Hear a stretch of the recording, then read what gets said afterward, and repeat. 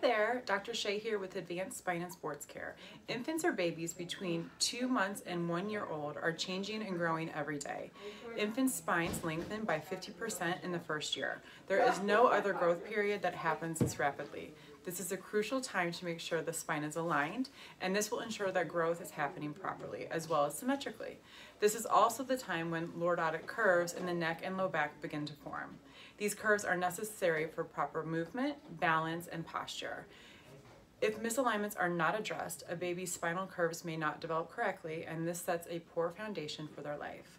Aligning the spine as an infant will set the stage for a proper and sturdy foundation. Get your infant checked today. We look forward to seeing you soon.